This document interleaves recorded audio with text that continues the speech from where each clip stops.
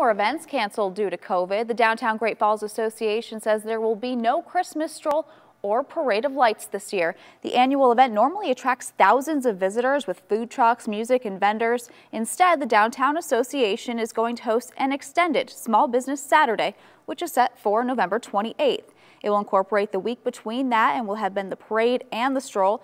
The association is encouraging people to kick off the holiday season by shopping locally and supporting downtown retailers, restaurants, and establishments.